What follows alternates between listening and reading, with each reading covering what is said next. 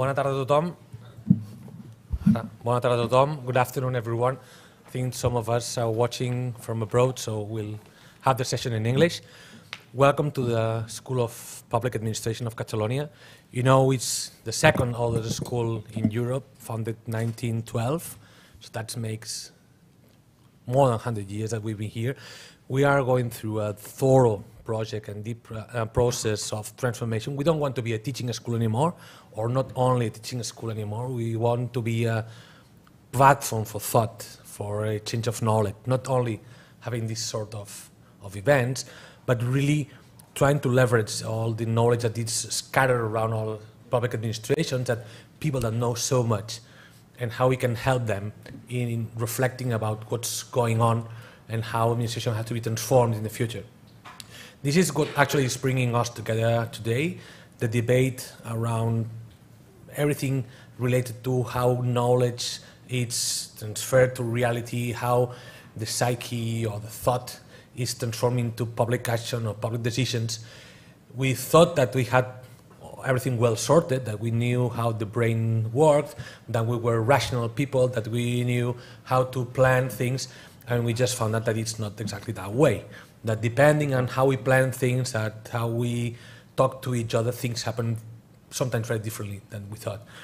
We think that public administration should be having at least two kind of reflections around nudging and the science of knowledge or the science of decision making. One is how do we have to transform the administration concerning or regarding to the new developments of science.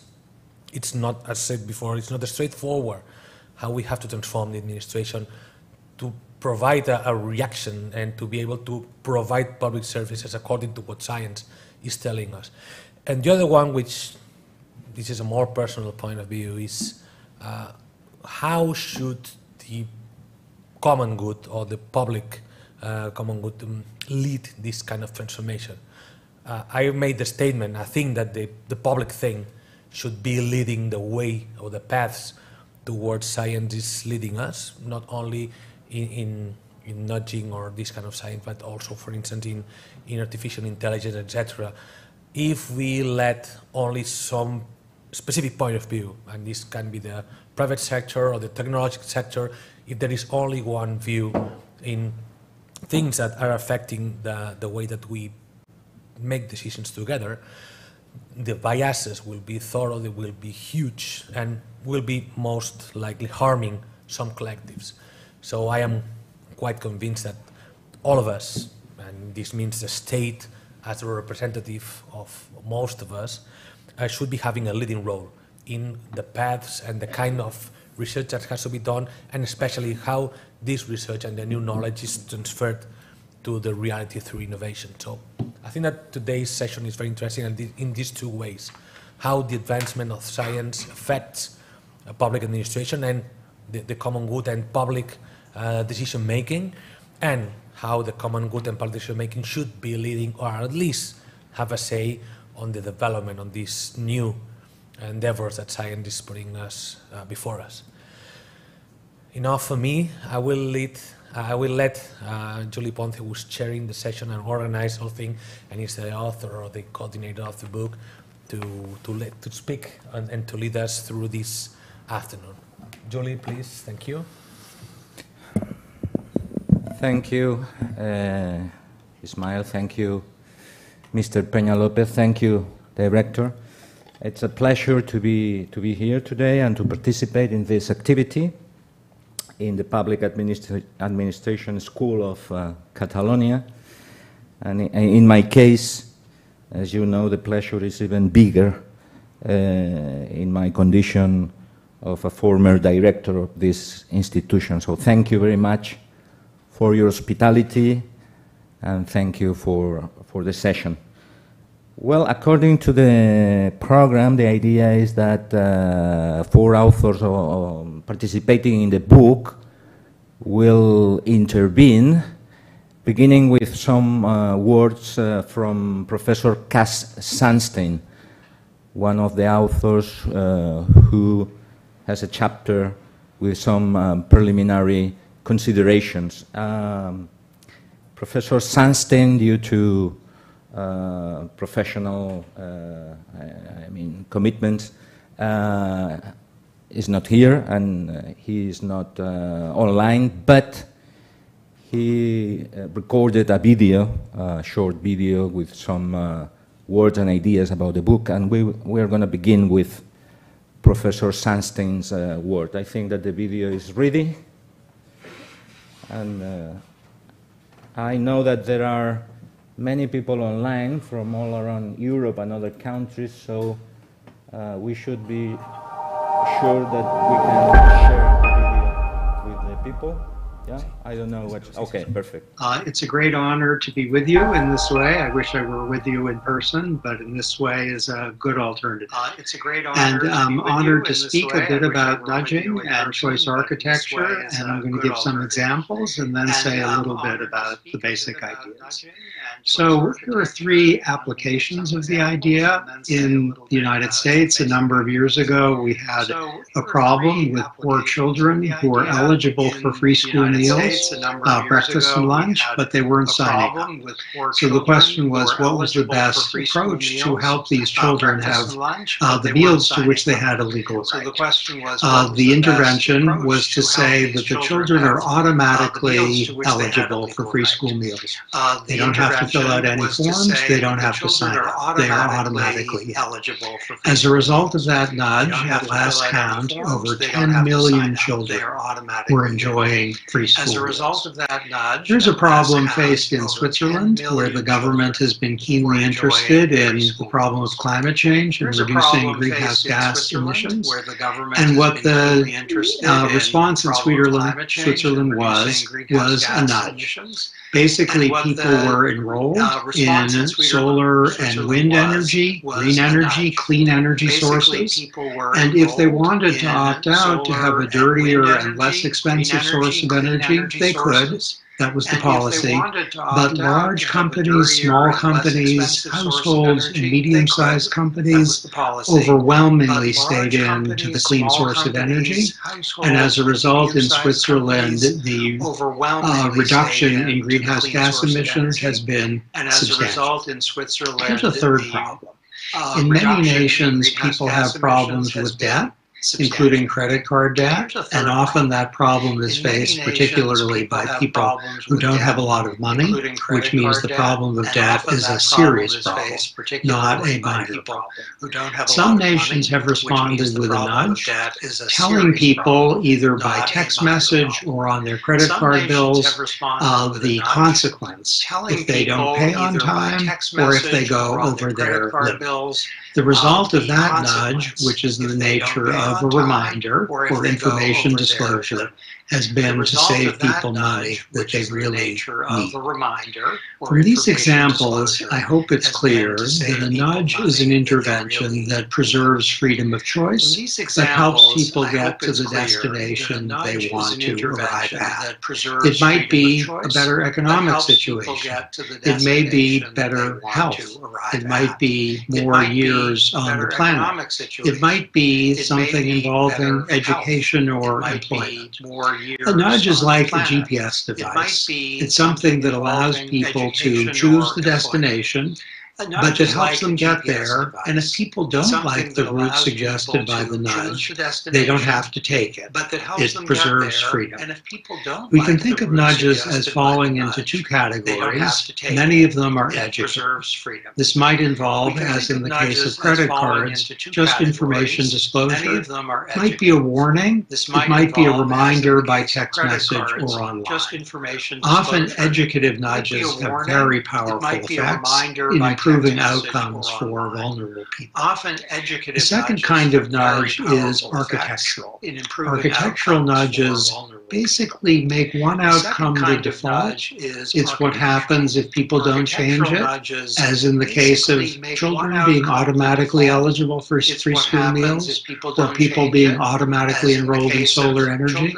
That is architectural.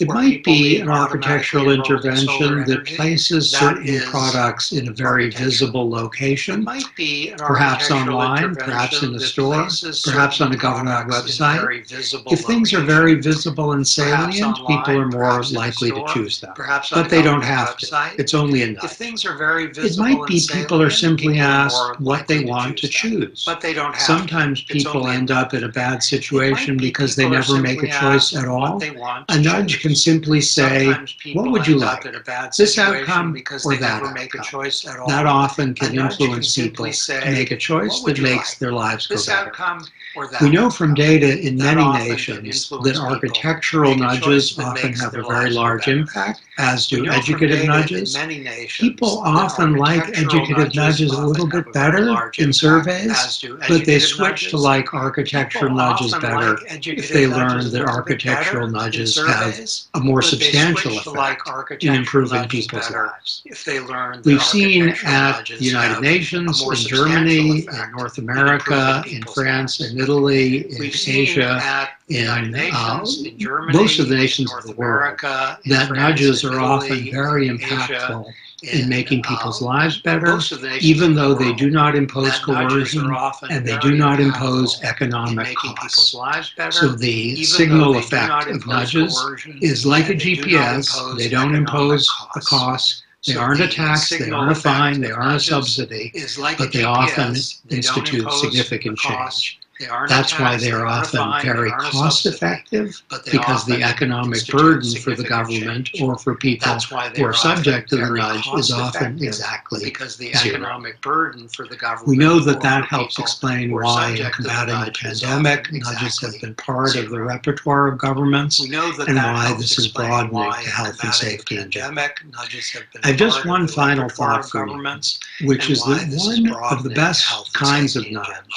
is I have taking just one away final thought for you, administrative burdens or which is that one obstacles, of the sometimes best called kinds of sludge. nudge We is want more taking nudge away and less administrative sludge. burdens or Sludge is obstacles, often having an sometimes called especially sludge. large We impact want more on nudge people who are and less elderly, sludge. people who are sick, Sludge is often people who having are an poor, and especially people who have a large poor impact education. on people who If we are take elderly, away people who administrative are sick, burdens and people who barriers, are poor, we can and often people have with a a very poor large education. impact on If we take outcomes. away That's my administrative last thought burdens for and you, but I barriers, have a we last can plea often for have you, a very large and that comes impact from the on answer to a outcomes. single question, That's my last which thought is for what you, in but this I have year, a last plea for you, 2022, do and we that think comes from the is the answer most to a precious single thing question, that human which is beings what are in blessed this to have? year, 2022, What is the number do one we think thing is we the are most lucky precious to have? thing What's that the most human precious beings thing are blessed of all? to have? What is the In number 2018, one thing we are 2017, lucky to have? What's the 2016, most there would have precious thing been of a all? lot of reasonable In answers. 2018, In 2022, I think one 2017, answer there would have stands above been the a rest, lot of and it is a reasonable four-letter answers. word, In and the word is 2022, I think time. one answer stands above the Let's rest, find, shall and it we, is a ways four-letter to word, give and the more word people is more time. of that. Let's find, shall we, Thank you ways for your to work. give Thank you for more listening, people and a standing more of that. ovation from me to you. Thank you for your work. Thank you for listening, and a standing ovation from me to you.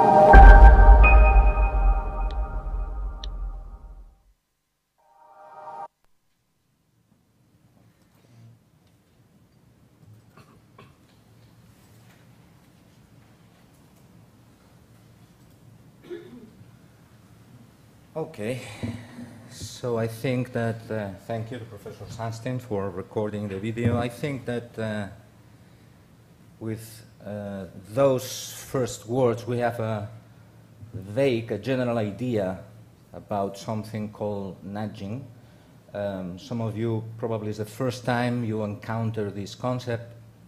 Others know it perfectly. So let me, as a first speaker today here, to cover three aspects in my introduction before giving the floor to my colleagues and co-authors in our collective book.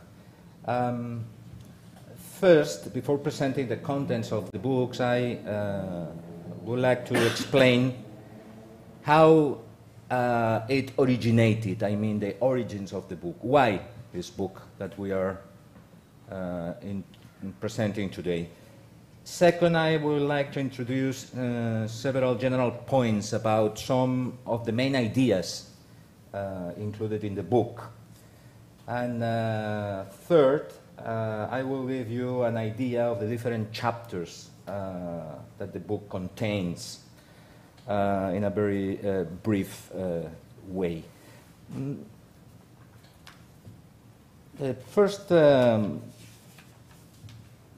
idea, I would like to share with you is about the origins of the book.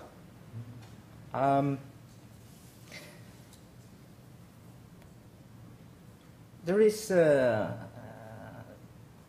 still relatively little research and few publications about behavioral insights from a legal point of view in relation to law. In my opinion, this is surprising, taking into account that the premise that law is a behavioral system at the end of the day, due to the fact that law seeks to shape human behavior to behave in certain ways and not in others. It is even more difficult to find works including a transdisciplinary perspective with contributions both from the academy and the professional world. In this regard, in the field of behavioral law, for instance, there is a clear need to incorporate a significant role for transdisciplinarity in order to solve complex problems, which therefore requires a degree of humility, in some sense, from scholars to facilitate, to make possible a fruitful dialogue with different subject areas and professionals. Precisely, we were talking about that before starting the session with Professor Polanco, the difficulties of transdisciplinarity and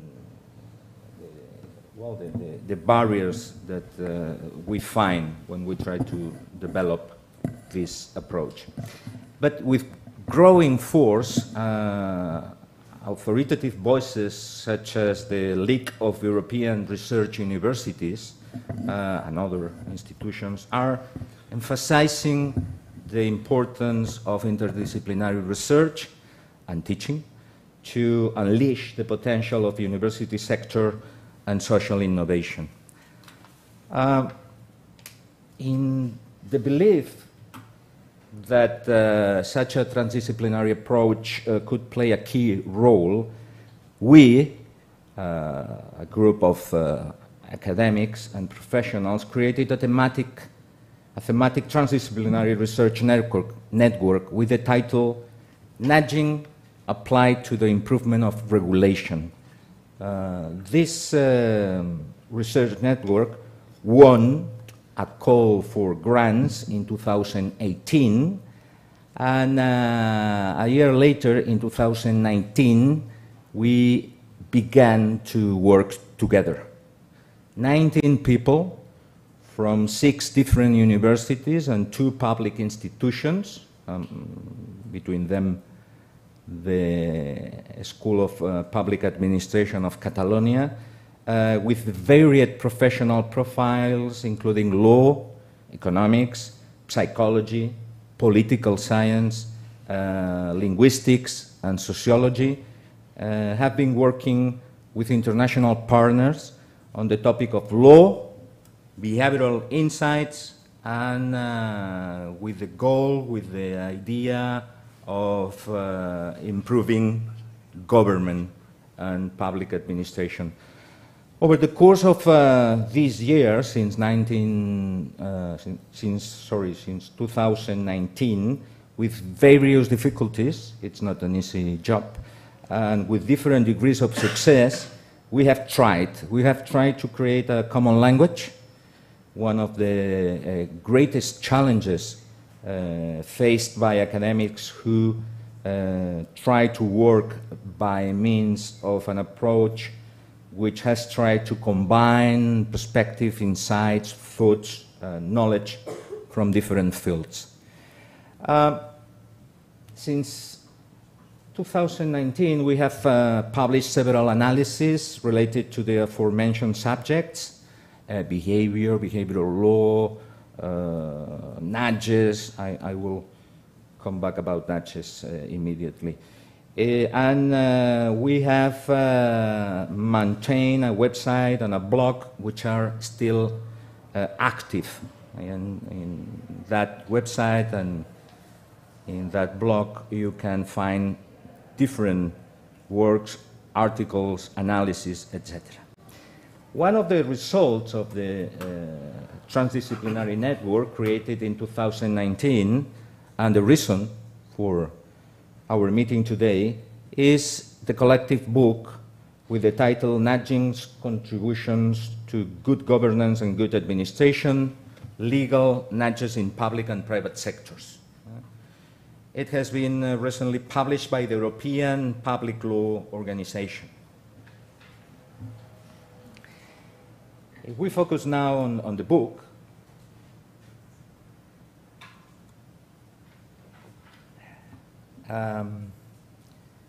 let's move now to give you some main ideas included in the book. The book considers the relationship between law, including various branches of law, that is constitutional law, administrative law, tax law, in combination with other sciences, economics, linguistics, and political science especially, and taking into account behavioral insights in order to do what? In order to make effective the relevant right to good administration included in Article 41 of the European Charter of Fundamental Rights, as well as in other international instruments and national case law. In my opinion, this is another reason for the relevance of the book that we are presenting today, beyond transdisciplinarity, the link between behavioral insights and the right to good administration. Probably some of you are familiarized with the right. In other cases, you don't know anything about the right. Let me just tell you that the European Union Court of Justice has a consistent case law which has established that the diligent and impartial public activity is associated with the right to good administration, which is, and I'm quoting the European Court of Justice, one of the general principles that are observed in a state governed by the rule of law and are common to the constitutional traditions of the member states. That is, the European Court of Justice case law has insisted that there is a legal obligation to develop public functions with diligence, due diligence, or due care in order to fulfill the duties connected with the right to good administration. You can see in the slide the wording of the right.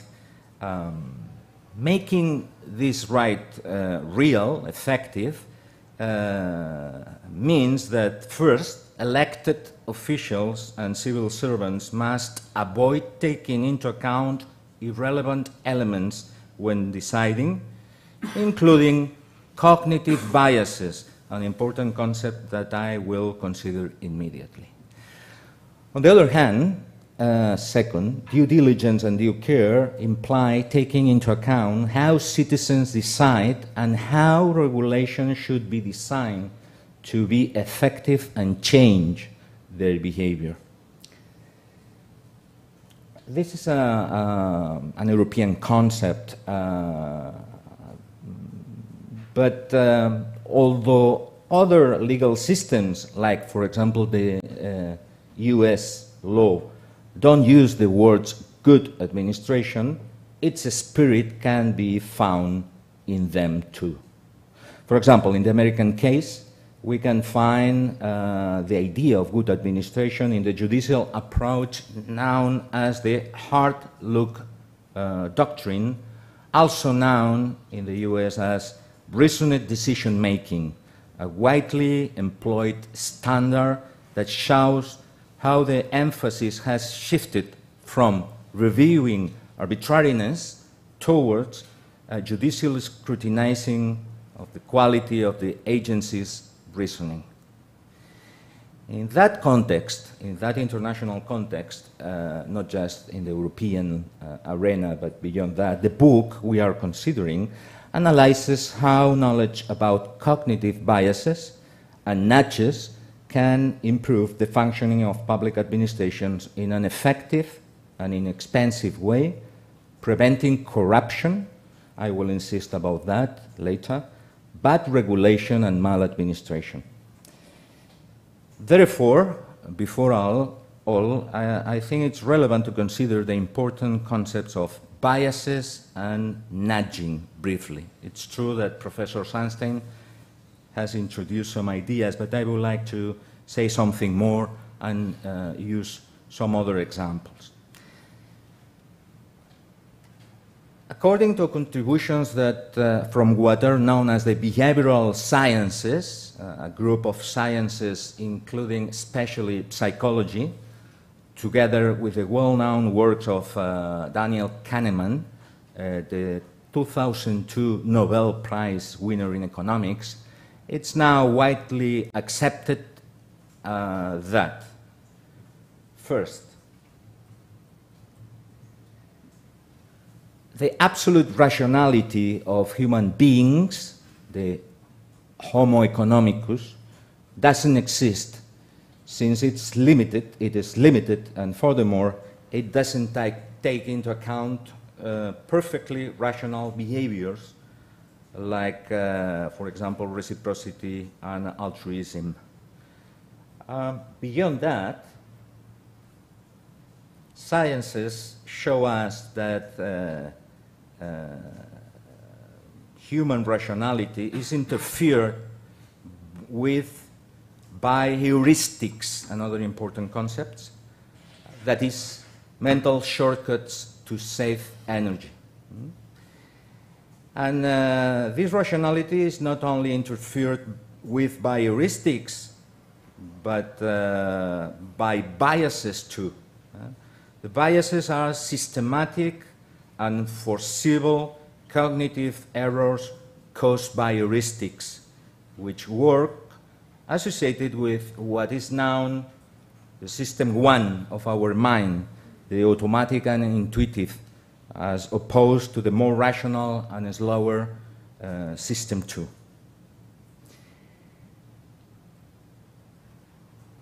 In the slide you can check some examples of biases which affect human beings in general and public managers in particular. So we have the bias of inertia or status quo, which has a relationship with the idea of aversion to change. The bias, for example, of availability, which has to do with the relevance that we give to the information that is surrounding us, or the bias of representativeness, or the bias of optimism and overconfidence, which explains, by the way, that some public works, are delayed and imply the investment of much more money than we thought at the beginning, because public managers were optimistic, too optimistic. Those are human biases, but I have chosen them because I think that are good examples of biases affecting especially public managers and the development of public functions. Because of them, because of biases, it's not unusual for our brain to deceive us. Scientific progress shows us that we are not perfect decision makers who maximize our interests with absolute rationality. On the contrary, people's deviation from rationality are already well studied. It is from these scientific contributions that the notion of nudging arises. From a purely linguistic perspective, and with different words in different languages. Nudging means gently pushing or tapping on the ribs to warn, remind, or gently admonish another. Okay? That's the movement. But there is a more specific meaning.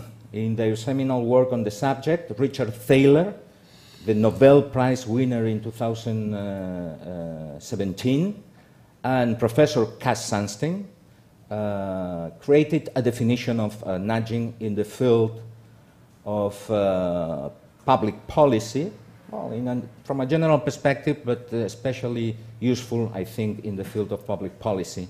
And you have the definition in the slide. Okay.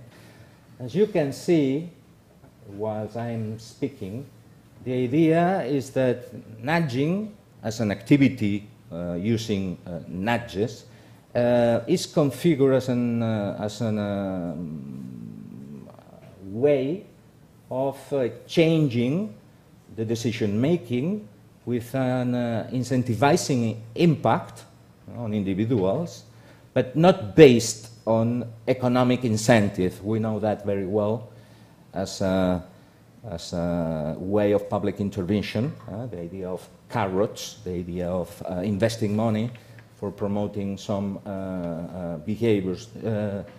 No. In the case of nudges, there is no money, or almost no money. The idea is that the incentive is based on the knowledge of heuristics, the shortcuts, and biases, the systematic errors. And using nudges, we promote certain decisions among citizens with the idea of promoting personal well-being and, above all, general interest, which is the public administration goal. Examples of nudges in different areas are easy to find. Professor Sunstein has used some examples. I'm going to use some others with images. I think that it's easier if we see some images about that. For example, I don't know if the ladies are aware of that, but in gentlemen's toilets, especially in airports and in other areas, it's famous, the fly. The fly tried to promoting that people uses properly the toilet and avoiding, public investment in cleaning toilets. This is just an example. Okay? There are many other examples in the area of traffic, in the area of waste management, for example. In many other areas, for example, I think that Professor Sunstein has mentioned this in the area of private pension plans to increase personal saving, using nudges based on default options in order to counteract the bias of inertia or status quo, organ donation, energy consumption, tax collection. Professor Rozas will explain something more about that, and even green nudges to protect the environment and to fight against climate change. There are many others, including nudges that can be used to promote public integrity, as the OECD has underlined. I think that promoting integrity and fighting against corruption is an interesting field, which has the name of behavioral ethics, a specific area of the behavioral insights. There are a lot of nudges, but if we try to give some structure, some order to the multiple cases of nudges, which we try in our book, first I think we can distinguish between private and public nudges. Okay? That is, nudges used by the public sector and nudges used by private actors, companies, and the market. If we focus on public nudges, nudges used by the public sector, we can classify them according to this distinction. And at least we can identify 3 different types of nudges. First, the first type of nudges are fixing, or the activity of fixing options set by default in regulations that affect citizens' decisions. In this way, some of the aforementioned biases are counteracted.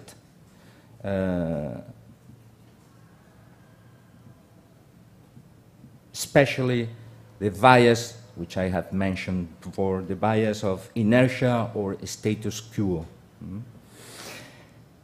A good example of that kind of nudge can be found in the Spanish legal system.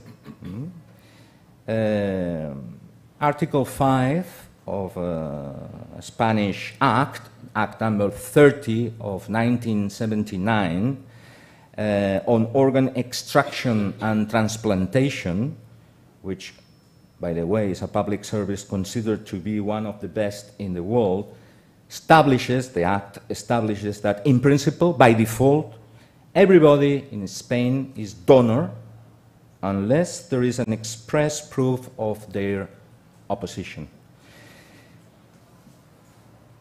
The same bias of a status quo or inertia, that is aversion to change, can be found in other areas of human activities, and nudges to fight against that bias can be used to encourage the subscription of private pension plans, as Professor Sunstein mentioned. And in countries like the United States or the UK, they have developed specific public policies like the SMART program in the US and the NEST, N-E-S-T, in the United Kingdom to promote private savings. Second classification of nudges that we use in our book is the establishment of an obligation for private parties to provide information to prevent them from using consumer biases. That is, the idea of imposing information, obligations of information on private companies. For example, regarding the impact or their activity on the environment, or as in the case of automobile manufacturers, or on health in the case of foodstuffs, like in the example. Finally, a third example of the category of nudges is the use of the provision of information by the administration to influence the behavior of citizens and orient them towards purposes of general interest, taking advantage of biases, such, for example, following the herd, that is, our tendency to do what the other people do. For example, information on the degree of tax compliance, probably we will know more later, or information about energy consumption in our neighborhood, or other behaviors on the part of fellow citizens can have an influence and can change behaviors.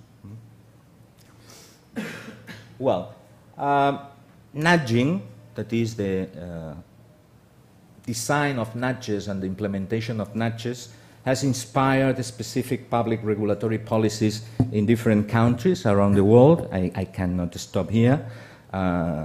We consider several examples in the book.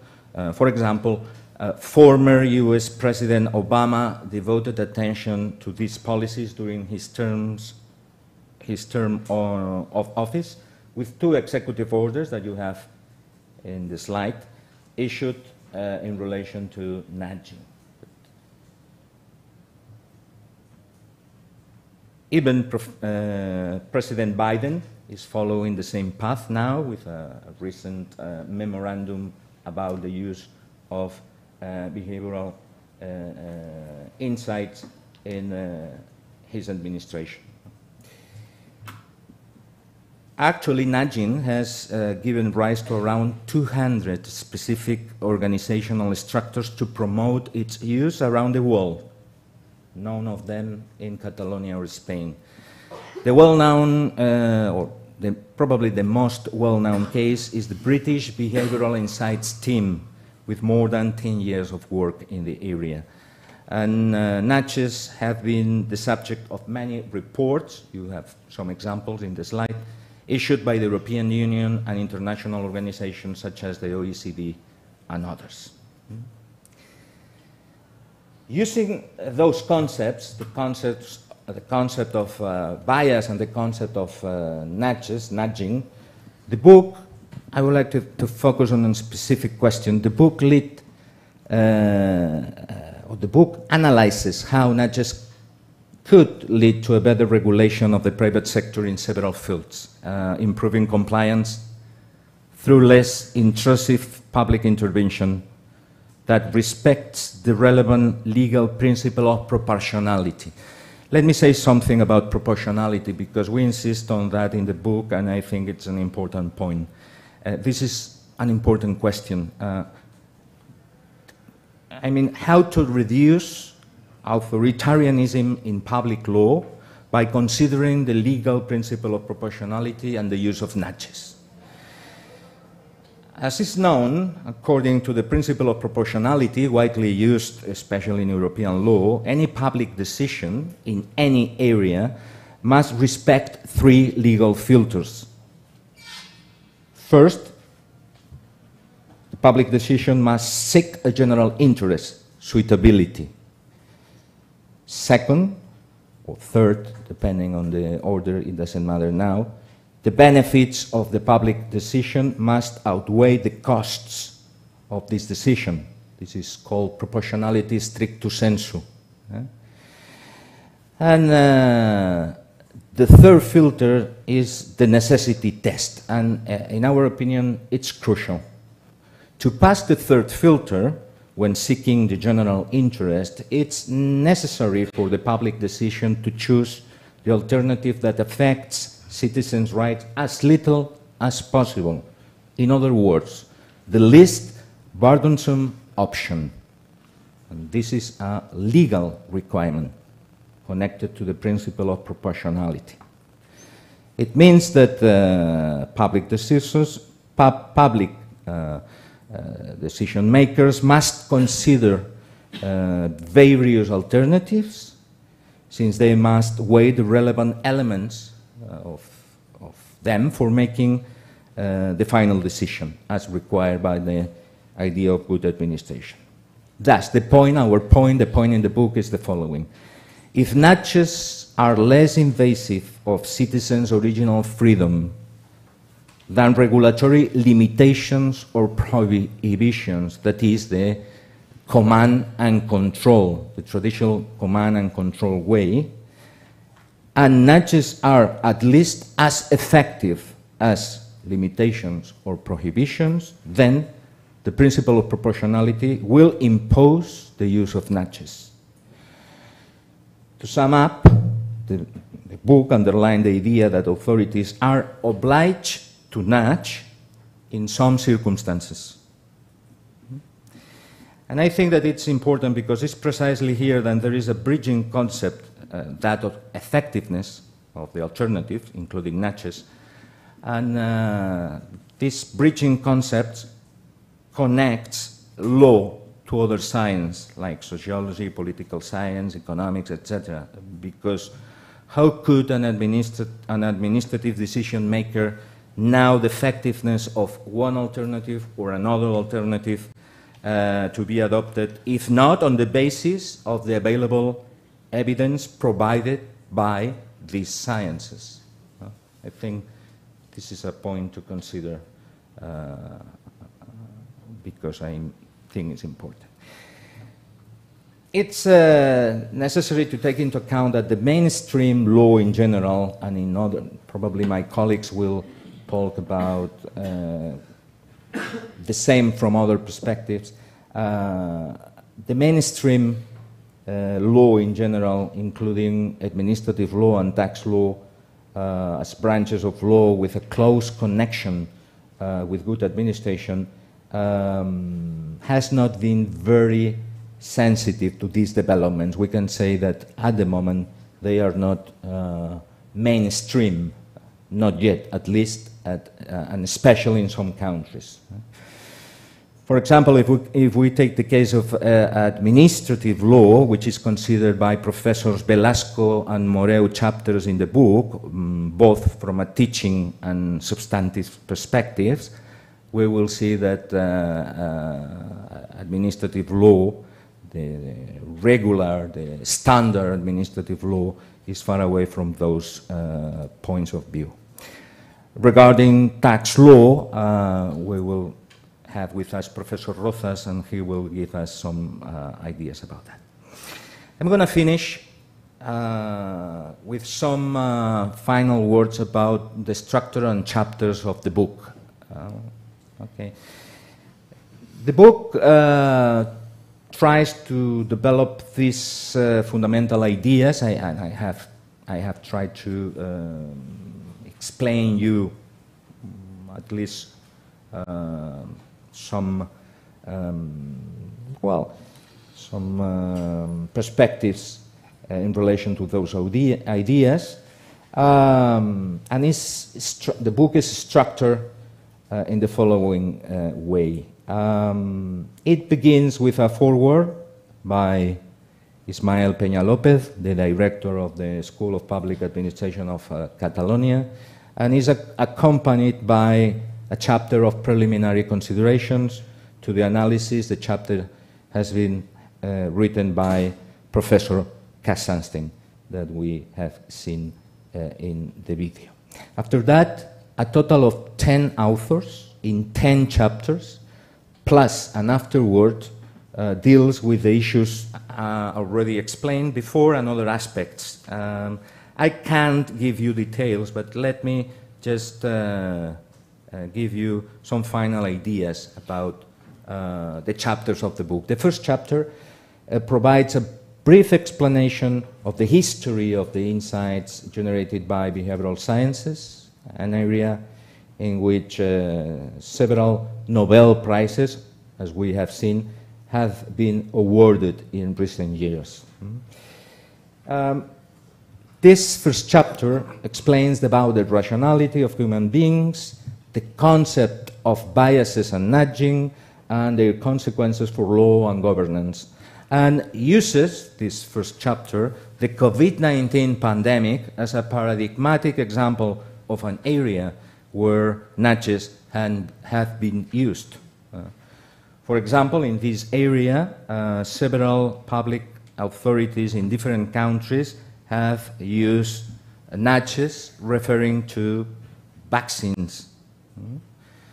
Those nudges have attempted to overcome the dichotomy between voluntary vaccination versus compulsory vaccination.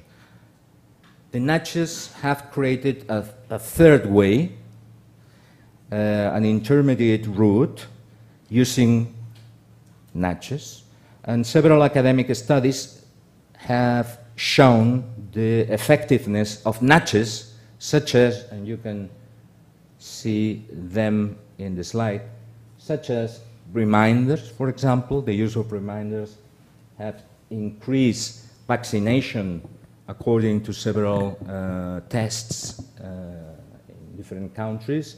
Default options, like in the case of donation of organs, for example, in that case appointments, framing, the use of language, which is a relevant perspective, or the use of social norms, for example. On the other hand, the book includes some reflections about digital revolution, taking into account the idea of hyper-nudges. Hyper-nudges combine artificial intelligence with big data, and hyper-nudges in the digital world are extremely powerful, dynamic, and with enormous impact on people. By the way, hyper-nudges are not always used in the best interest of citizens and consumers. One example is the idea of dark patterns, that is, strategies to manipulate us as consumers or citizens. And I would like to underline that, for example, in Europe, the very recent EU Digital Services Act of 2022 has prohibited dark patterns, which are considered illegal manipulations.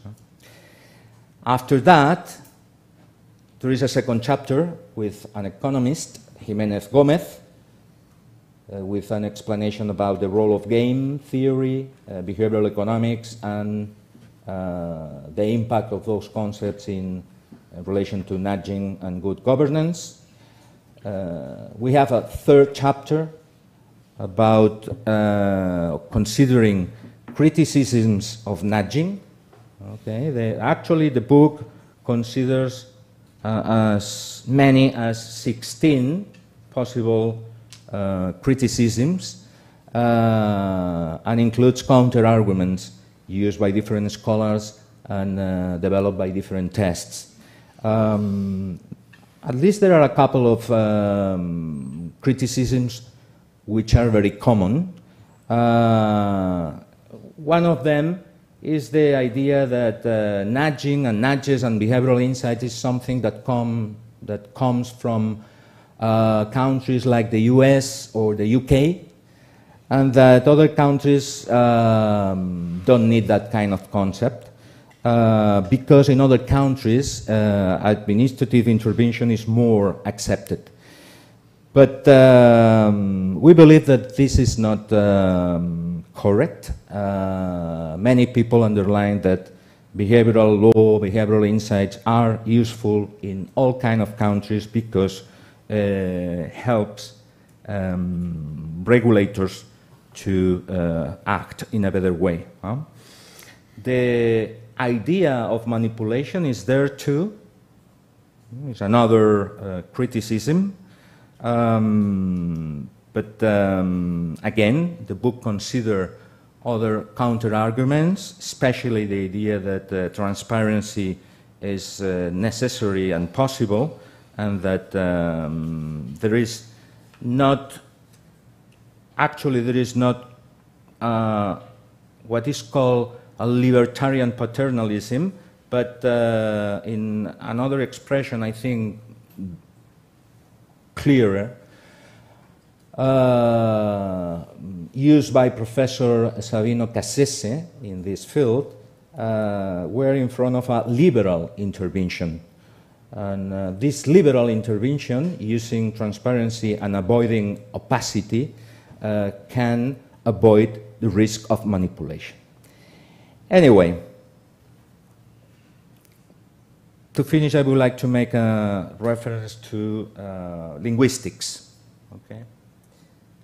Beyond economics, we have seen that there is a chapter and several considerations. Linguistics plays an important role in the book and in nudging and in the area of behavioral law. Professors Montolio, Garcia, and Polanco, who is with us today, underline the relevance of linguistics in two different chapters. And finally, the last chapter of the book is written by Martin, and the chapter considers how governments face the need to carry out new policies, for example, to achieve the Sustainable Development Goals. Okay? Martin's point is that it's important to institutionalize the evaluation of public policies, and it's important to include external oversight bodies in that process of evaluation. The book concludes, as I told you, with an afterword written by Professor Ricardo Rivero, a professor at administrative law and rector, president of the University of Salamanca, and Rivero analyzes the legal state of the art in behavioral insights and advocates for a stronger development, especially in some countries like Catalonia and Spain, which have not developed at all the possibilities of the behavioral toolbox. That's my last slide and my last point. I will finish by quoting Professor Ulen, an expert in the area of economy and law.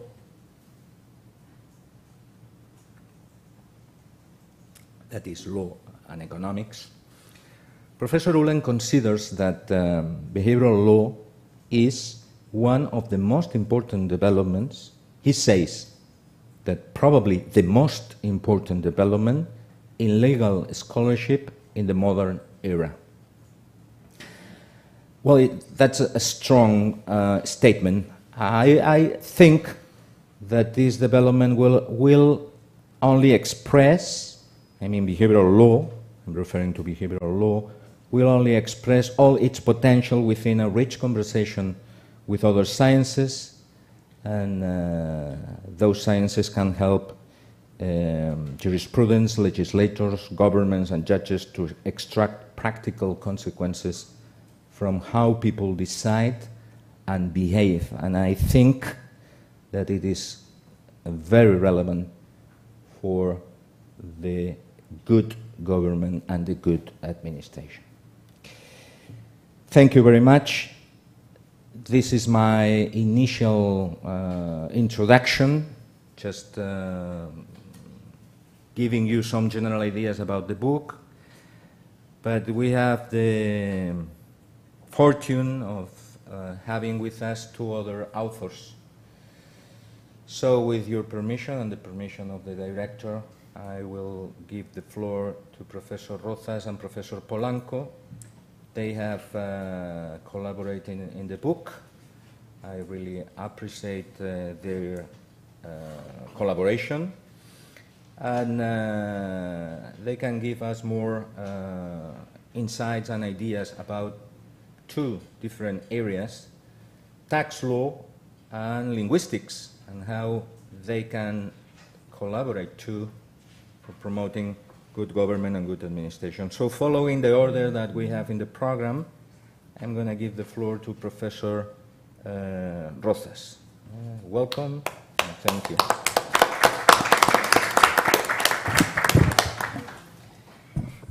Thank you very much, Juli, for leading this project and for organizing this presentation, and thank you, Director, for hosting us in the Catalan School of Public Law, and to all your staff. I want to begin by saying that Estrella Montolio, she isn't with us because she had a problem of agenda, so will be with us Fernando Polanco. She was the third soul of the project that is in the origins of the book, interdisciplinary project about this topic with Juli, me, myself, and Estrella. We built a team, and we are finishing with this after 5 years. 5 years, it's amazing. I disagree with you, Juli, about tax law is not representative in this field. When we began, it wasn't, but 3 of the chapters of the book are about financial law. The last chapter about spending law and control of the spending activities, the chapter by Martin Nájera, and the other ones, tax psychology, how behavioral tools can improve the tax system, is written by Pablo Grande Serrano. He's a tax officer, and now he's working in the General Directorate staff. And it's very clear that in these years, the tax science is working a lot from the behavioral insights point of view. And in fact, in the strategy plan for the next 4 years, there are a specific reference to behavioral insights. I organized my presentation, first of all, explaining why tax law is a particular field to develop these behavioral tools in the design and in the management of taxes. Why? And it's clear the reason for me. And then I will organize a little bit the presentation explaining some examples of these initiatives of tax law, mixing the chapter of Pablo Grande and my chapter that the title was Nudges and Tax Penalties Between Incentive and Deterrence. And then I will finish saying something about the chapter of Martin Nájera, that it's another field of the financial law, that it's spending law, but the approach is just the same, but from another point of view. Know how to obtain better results in tax collection, but how obtain better results in spending activities. So behavioral analysis and public policy evaluation, a virtuous circle. A tax system is built asking to taxpayer a deep cooperation in tax compliance. So you need trust, you need turn returns, you need self-assessment. It's a very strange branch of public law, because for having success, you need the cooperation of the citizens. And that's the point, because the behavioral tools are particularly interesting for tax administration and for tax law. As Juli was explaining, the key concept of the behavioral law is the observation of human behavior, the cognitive biases to tackle practical problems in everywhere of our life, but in our case, in managing and organizing the public services, in organizing tax collection is a public service. So in how to organize, how to design the relationship with the citizens to do it in a more fair and in a more effective way. Paying attention to the predictable reactions of taxpayers in light of what we have learned from behavioral science. So if we know that people had these biases and these heuristics, so we have to take profit of these behavioral tools for good governance in tax law and tax administration. That's the point why, and there are a huge literature about taxation and behavioral, particularly in Anglo-Saxon countries, not in Spanish literature. But and the OECD, that is very important in tax policy, they have many documents. The last one, Behavioral Insights for Better Tax Administration. The tax administration, they have a deep cooperation in the OECD. There are a tax group of tax administration working a lot in all over tax policies, but particularly also in this one. So let's go to see some examples of how it has worked in tax policy. I will organize the examples in 3 blocks. For preventing the lack of compliance of the tax payment, for preventing, for to boost the incentives to push some behaviors, particular behaviors of the taxpayer, and then the last block, deterring harmful behaviors. So you have to push the tax design of the tax design and the tax manage to a much more easy system to prevent the lack of compliance, to prevent the tax evasion, to prevent the tax avoidance, then to incentive some behaviors, and then deterring harmful behaviors. The first example, and probably the much more important, is clear communication. There had been a spin-off of the first project, and now we are working with Estrella, the group of the linguistics and tax scholarships. We are working with the tax agency, with the tax collection department, just in improving the communication of the tax collection department to make much more simple the notice of deficiency and the tax enforcement procedures. That's very important, because how do you communicate with people when, in what way?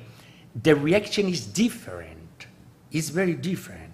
In these years, for instance, the tax agency in 2018, they haven't a newsletter, a web to communicate. They have created a blog, a fiscal blog, where the officers in chief are writing in a much more simple language, a dissemination strategy of the policies in a much more simple language. So that's a very clear change of the communication policy in the tax agency to improve the legitimacy, to increase the trust of the public. Not only that's a general communication strategy, but in particular ways we're working with them to improve the language of the notice of deficiency, of the communications to the taxpayers that they send every day. So, or for instance, it's very useful for other tax administration. They use a lot the smartphone, and now the tax administration is beginning to use the smartphone, because it's very personal and you arrive in a much more easier and effective way. The tax collection department has created an app for paying taxes in a much more simple, or for asking for an installment agreement in a much more in a very, very fast way. And so that's clearly examples of nudges for organizing the communication meant to do much more simple the procedures, the tax procedures. In this way, Pablo, in his chapter, he speaks about sludge.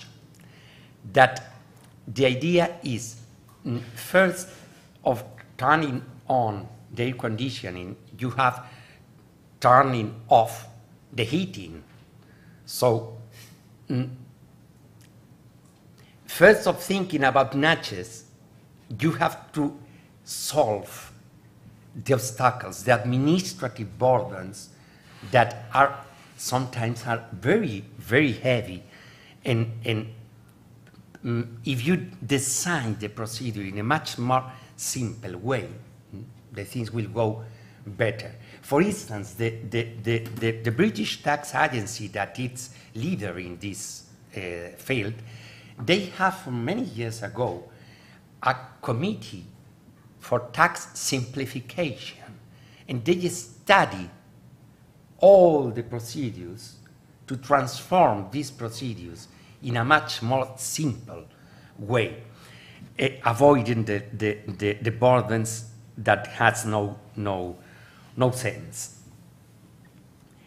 Then another example, the idea is to design taxes in line with biases of economics agents, to increase the trust and the image of the tax.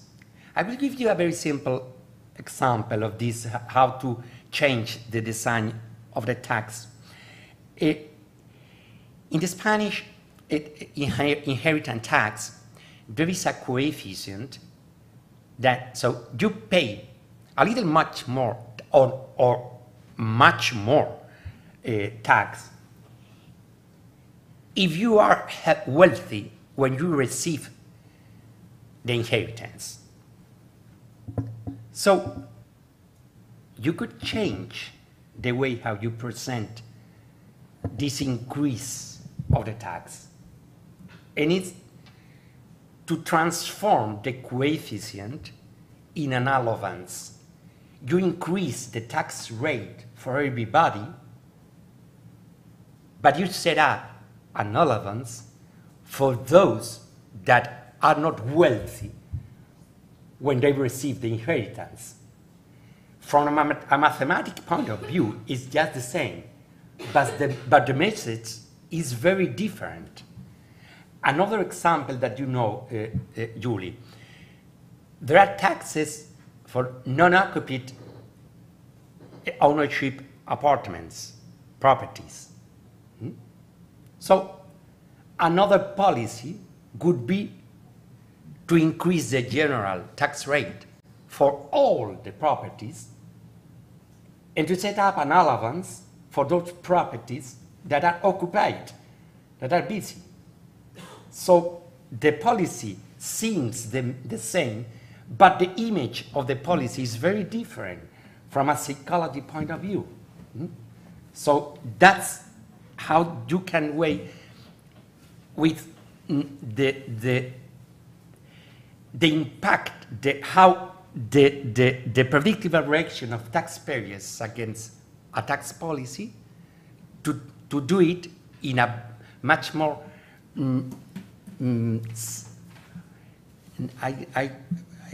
much more receptible for the public, this policy, the message.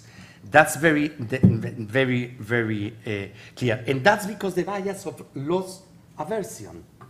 When you have one thing, that's the bias. No?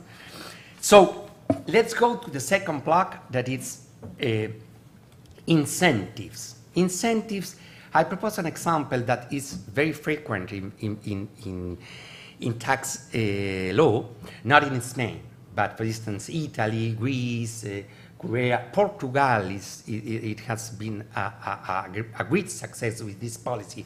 That is the fiscal lottery. The idea, the objective of these fiscal lotteries is to increase the payments with the car credit and to registrate the operation. Is to fight against the shadow economy. It's very clear that when you are the last consumer in the chain of production, you have not any interest in having the bill or the ticket, because for you the bill or ticket is nothing. It's the classic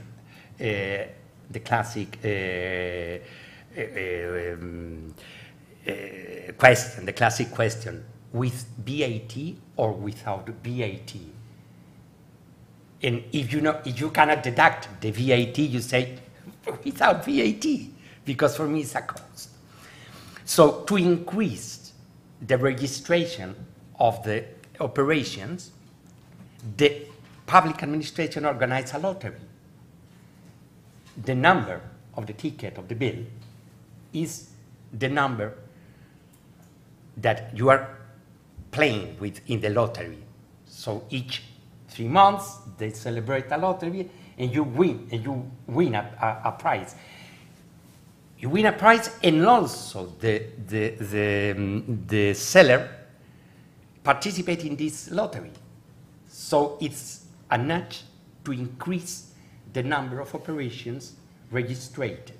When you have the operation registered, you have control on the operation, and the money will pay the VAT, and the seller will pay the income tax. So it's clearly an incentive. Or Spanish administration is sending information letters. The information letters, it's the bias, they work with the bias of anchoring effect or a group reinforcement. The classical norm, social norm that you want to be in the line of the other taxpayers. So the tax administration sends you a letter saying, listen, you are paying less taxes than people in your sector, in your same city. So it's not the beginning of a tax audit. It's not the beginning of a tax procedure. It's just a message. So for us, it's a little bit strange. Perhaps you have a higher cash flow. Perhaps are you deducting expenses in a not proper way? Just with a letter, you increase the tax return, the tax compliance of the taxpayer, because he understands in the comparison with the sector that he's out of the level. So that's clearly a behavioral insight used by the tax administration to increase the level of accomplishment of the taxes. Or the system certification for accounting programs. That's in the way of the lottery. And so if you use the system that we are developing, that is developed, for instance, by the Basque Country administration, tax administration in Navarra, Ticket Buy, they have developed a system of a software for filling the billing, and they certificate this system. If you use this system, you know that a tax audit will be not so frequent, because it's very clear that the control is previous. So that's another clearly incentive policy. Deterring harmful behaviors. The most popular policy in this way is naming and shaming policies. I'm sure that you know that each 6 months our tax agency publish the list of the biggest debtors of the tax administration. And now there have been a sentence of the Supreme Court that had decided that the debt must be not in discussion in a court. That is a very important change. So, because if you are discussing in the court the debt, you are not properly a debtor, because we don't know, we don't yet know which one is the proper level of the tax. But even that, the effect of this policy, it has been impressive, even for the tax agency. Just playing with the reputation. And I'm sure that no one read that list, but only to know that you will be in that list change a lot. And they have increased a lot the payment of the defaults just with this simple policy, the naming and shaming. Or another example is the voluntary disclosure policies. When you have not paid in the right time, you can pay spontaneously, voluntarily, later, just with a small fee. So they are sending you the messages. The message, listen, as soon as possible, you have to pay. Because if I arrive with an audit tax procedure, you will pay sanctions, and you will pay. That works a lot with tax criminal offenders. So if you voluntarily disclose, and we have a lot of examples of this, or the classical, and also in administrative law, you use this to pay less penalty when you pay sooner and without controversy. So that's clearly a nudge behavioral policy. So finishing with the last chapter, that is the other way of view, the spending policy. That's the chapter of Santiago Martín Nájera that he has written an excellent thesis, published also by Marcial Ponce about this topic. And the point of view is that also the public employees take decisions according with heuristics and biases. So you have to understand that when you evaluate the public policies to have a better success. And in fact, it's very clear that in this field of spending policies, evaluation, transparency, accountability are very clear policies that incentive change of behaviors of the public employees.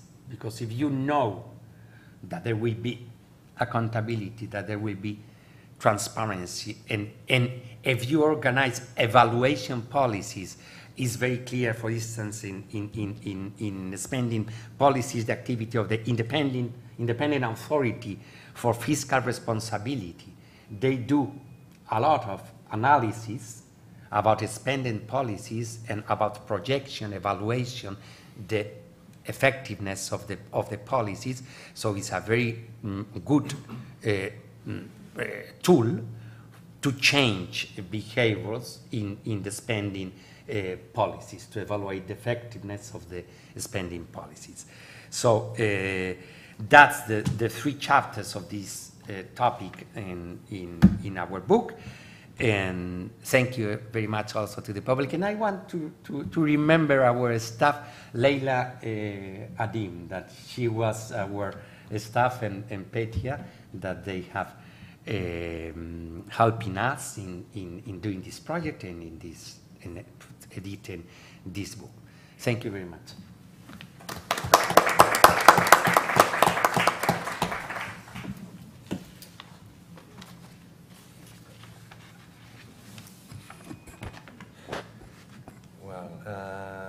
I want to thank, on behalf of myself and my colleagues, Dr. Juli Ponce and the Scholar of Administración, the invitation to participate in this event.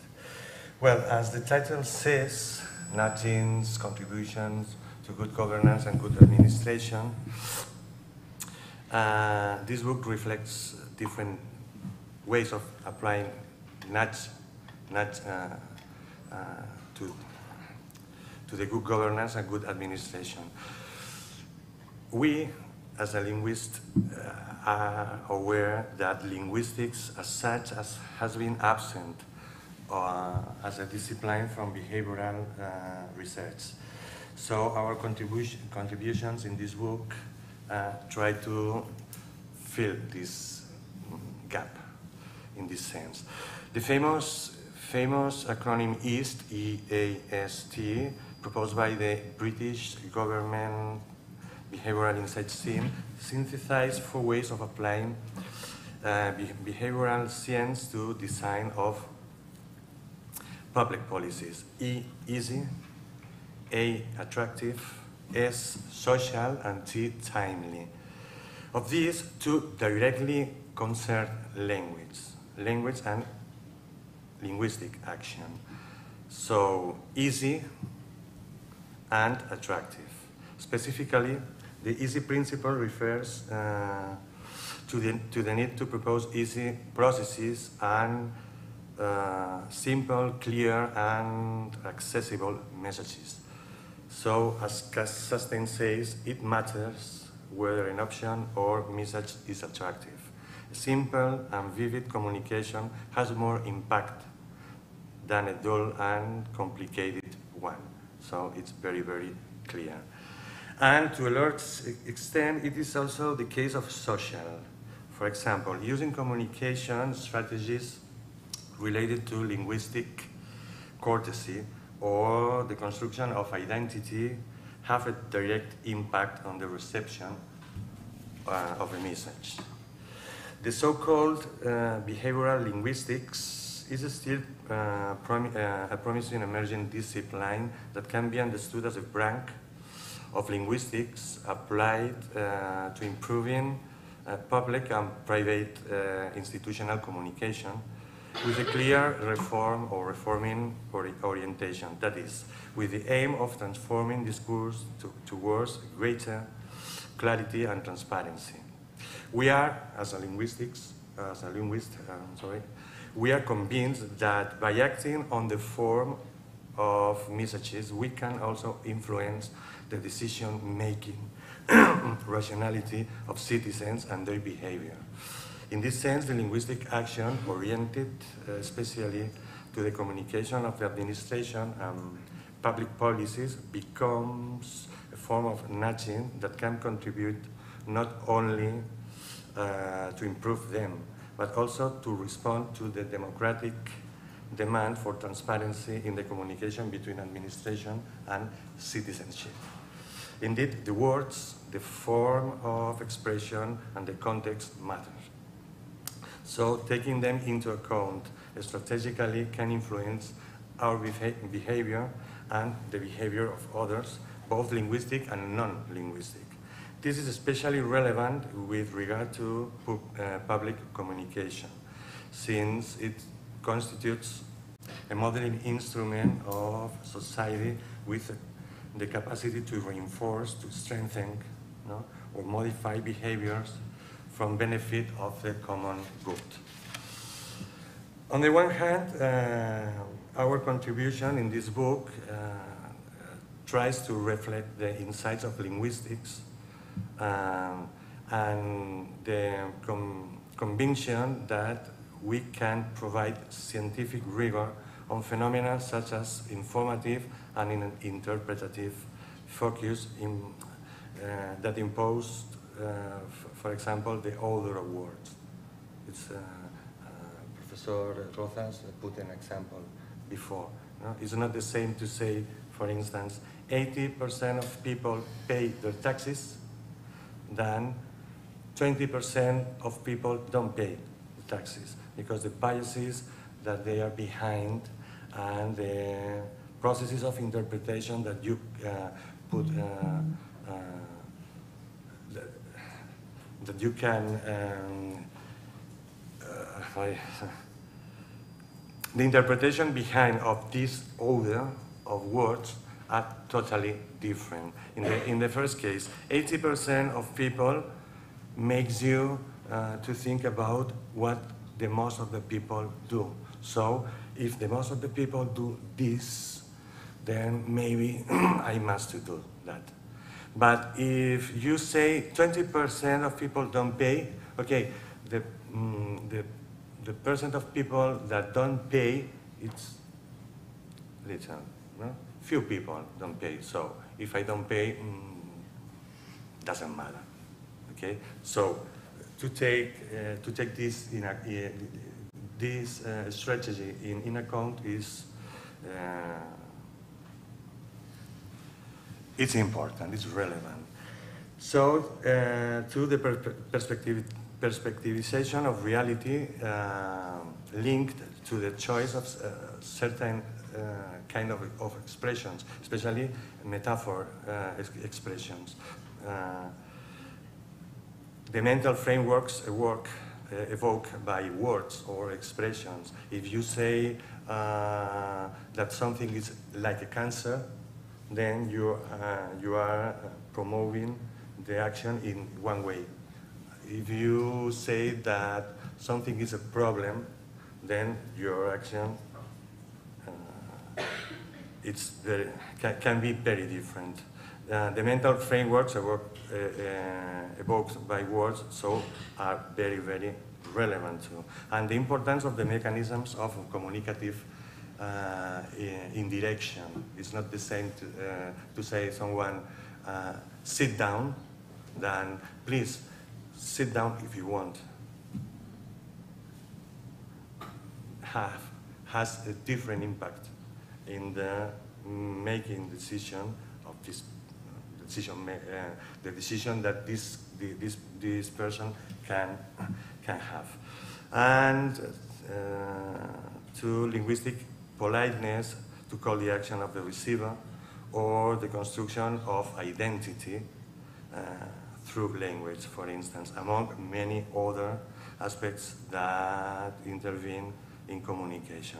And in the other hand, from an applied perspective, providing clear communication resources to the institutional discourse in its different variants and formats increases its effectiveness. Making its message simple, clear, easy, unattractive, accessible, persuasive, can help institutional communication to better fulfill its mission, with a greater social impact, improving the quality of the information that the citizen receives, reinforces their right to understand the administrations and guarantees their legal certainty, for instance. So, likewise, transparency and good governance are reinforced, and consequently the truth, the trust of citizens in them too. In short, the clarification of public discourse is in itself an important nudge that contributes to making the lives of citizens simpler, safer, or easier. Thank you.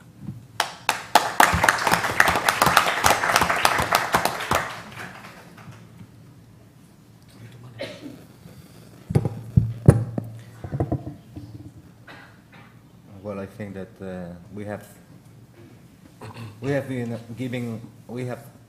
given a general idea of the book. Perhaps we can use a couple of minutes more to discuss some aspects just between us or with the public, obviously.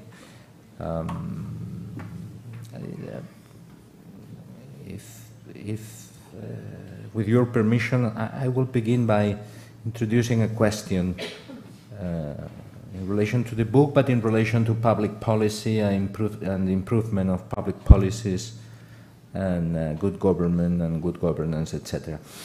The question is that Professor Rozas told us that there has been a change in the field of tax law, in the sense that since 2018, when we began our works, he believes that at least we're talking about Spain specifically, and in Spain we're talking about the state level. Is that right? Right. Okay. So, if I'm not wrong, you have said that you have realized that there is a change. Yes. Okay. But I think that and the afterword written by Professor Ricardo Rivero in that sense is very clear. I think that some countries are not using those scientific insights. And in my opinion, Spain and others are good examples of that. Beyond that, in some areas, perhaps tax law, perhaps the state level, there are some steps in the direction of using science and knowledge to improve public policies. It's not a question, it's just a conversation with the authors and with the director of the school and with people who are here today.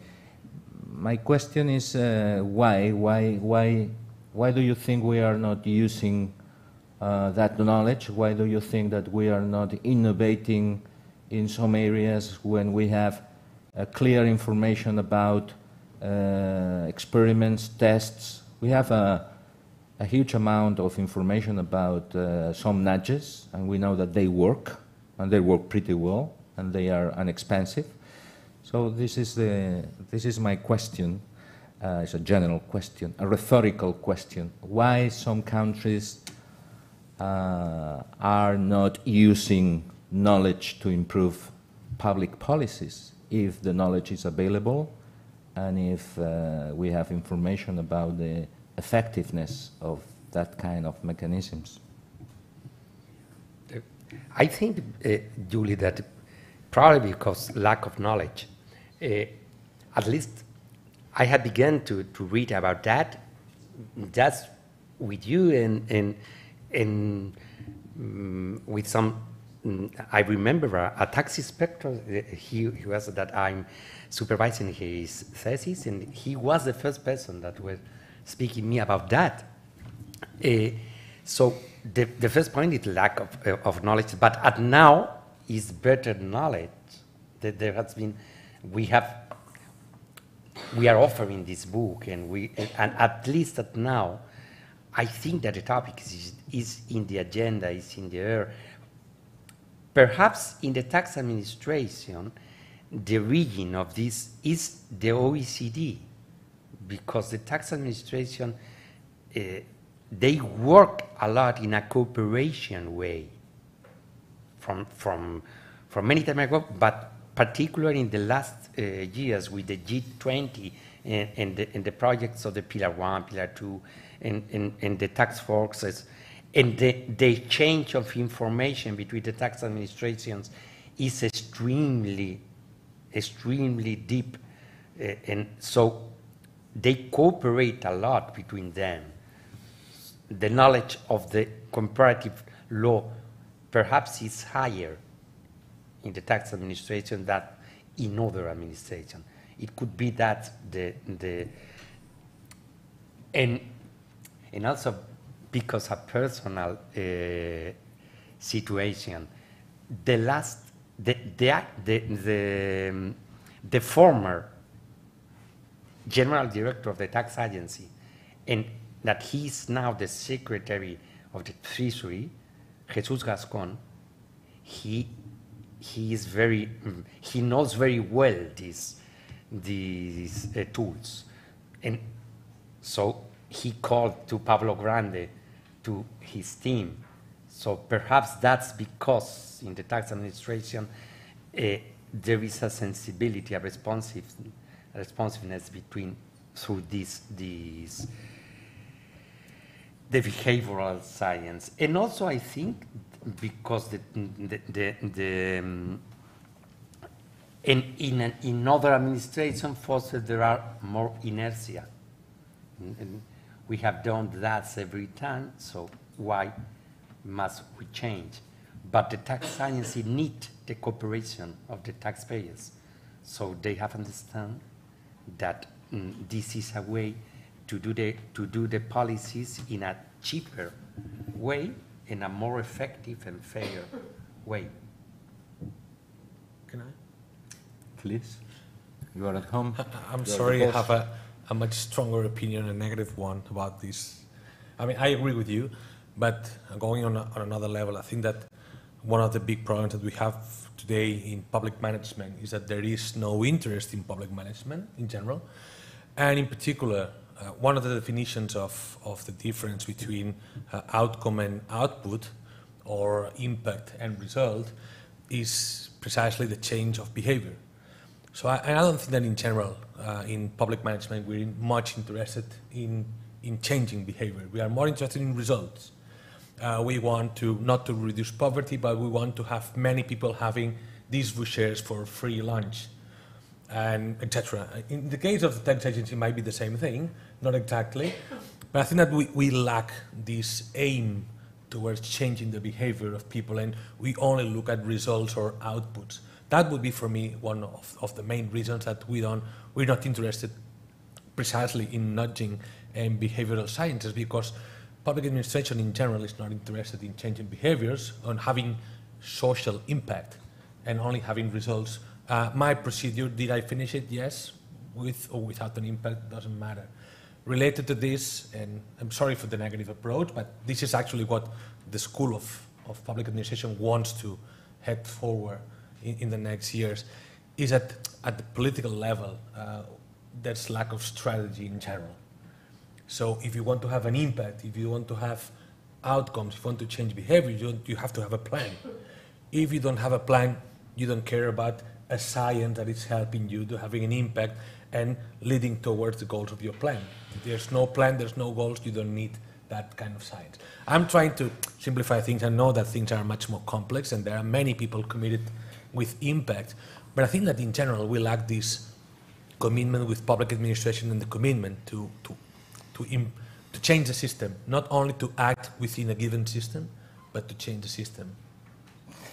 But probably there is a confusion between changing behavior and results.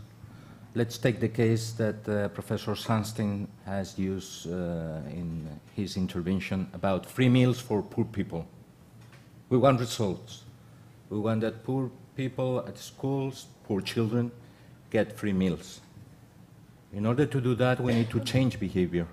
That example of the default option, you are in the program, except you say otherwise. So it's curious, that distinction between having results and changing behavior as considering two different things. No? In my view, I would like to introduce another input in the discussion, I don't know, but my impression has to do with the idea that I have introduced of proportionality, the idea of considering alternatives, the idea of measuring. In my opinion, in some countries, probably, I'm not going to be very accurate, but in some countries which are heirs of the French tradition of the droit administratif, let's say in that way, the elite and the people leading public administration, because we are talking not just about public administration, not just about public employees, we are talking especially about elected officials and senior officials who must plan and decide strategies, etc. I think that in those countries, I don't know if you agree, there is inertia, and on the other hand, almost a mythological belief in the power of rules. That is, some elected officials, some senior officials think that if they have a problem, they will enact a rule. The rule will be published in the official bulletin, and the problem will be solved, because command and control is our tradition. So command and control, prohibition, limitation, and sanction, and it will work.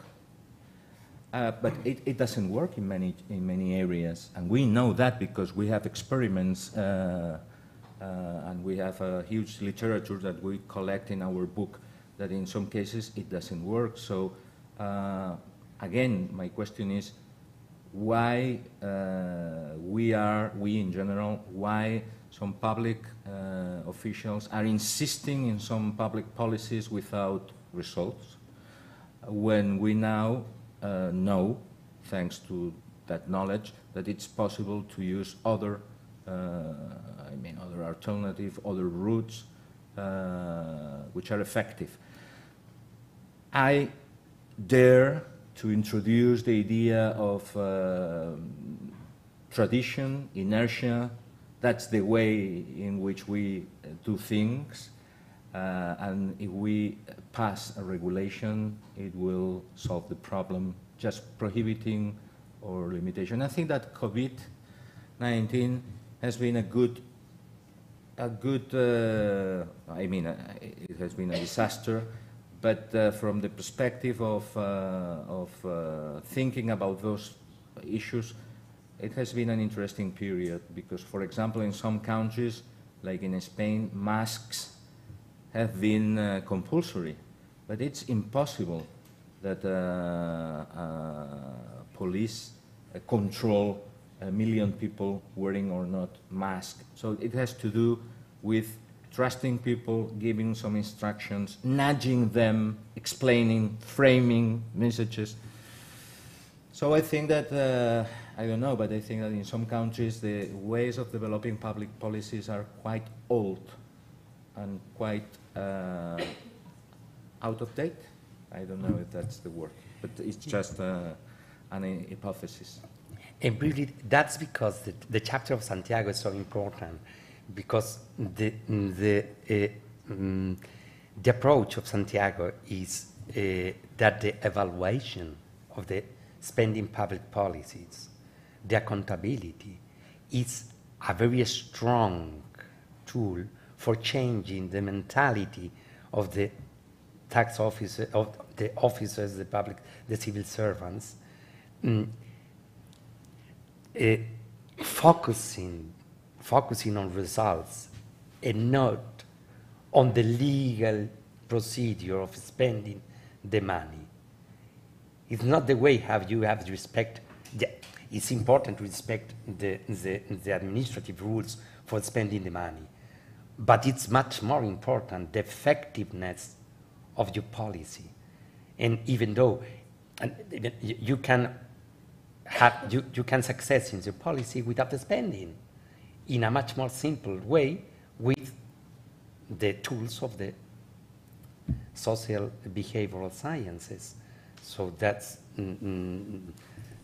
important for changing this mentality. Okay, I think that we don't want to punish audience too much, but if there is any question or any comment, sure.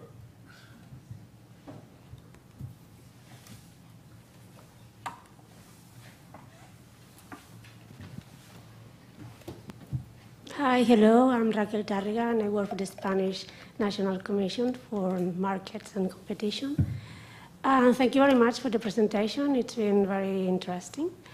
And I also agree with the speakers that indeed public administrations could use in a more extensive way the notion and the concept of nudges and using and incorporating them in the public policies and regulations. But my question is about the private sector.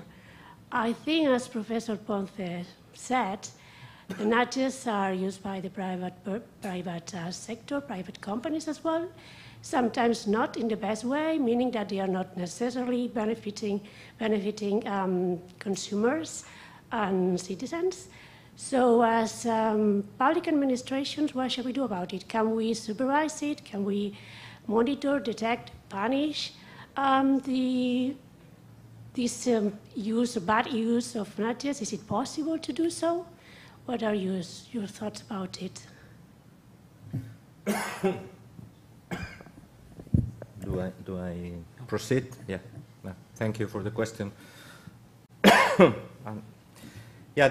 In the book we consider both the public sector and the private sector, although our emphasis is on public sector in two different ways. We can say that the book considers the public sector from an internal perspective, how public managers decide, and the need of knowing, because it's important, and I think that public schools should promote knowledge and training in the sense that everybody has biases, including the president of the government in the country that you can choose. So public decision makers, they are human and they have biases, which is there is another interesting discussion, not in that book, in the future, about the use of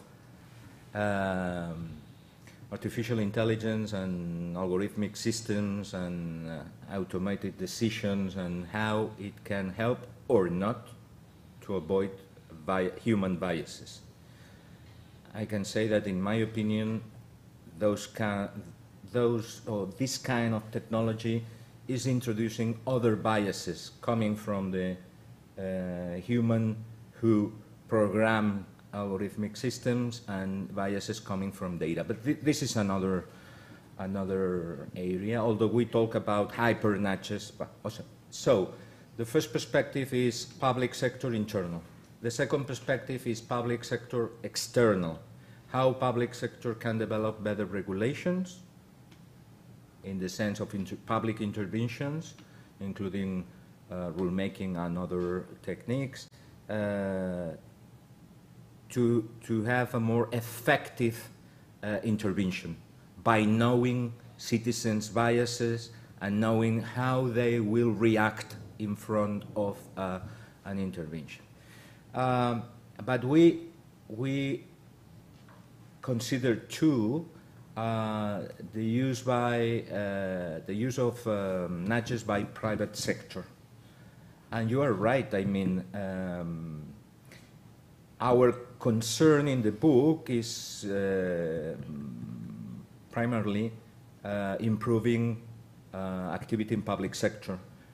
But as you know, and we know, private sector has been using nudges for a long, long time, both in the real world, and supermarkets are a good example of choice architecture, and I mean designing the products and attracting consumers, etc., both in the real world and in the digital world.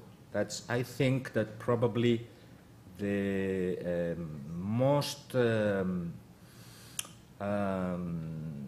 dangerous use of nudges is the use of digital nudges in the digital world by public companies. I have mentioned the concept of dark patterns that I'm sure that you know perfectly.